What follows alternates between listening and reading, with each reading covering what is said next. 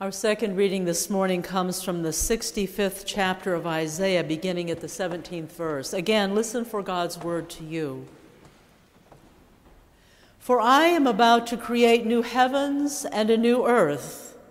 The former things shall not be remembered or come to mind. But be glad and rejoice forever in what I am creating, for I am about to create Jerusalem as a joy and its people as a delight. I will rejoice in Jerusalem and delight in my people. No more shall the sound of weeping be heard in it, or the cry of distress.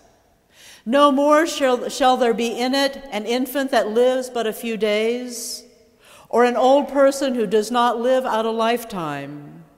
For one who dies at 100 years will be considered a youth, and one who falls short of 100 will be considered accursed. They shall build houses and inhabit them.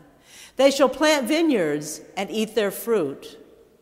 They shall not build and another inhabit. They shall not plant and another eat.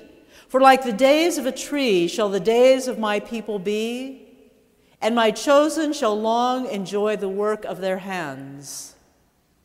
They shall not labor in vain, or bear children for calamity. For they shall be offspring blessed by God, and their descendants as well. Before they call, I will answer. While they are yet speaking, I will hear. The wolf and the lamb shall feed together. The lion shall eat straw like the ox. But the serpent, its food shall be dust.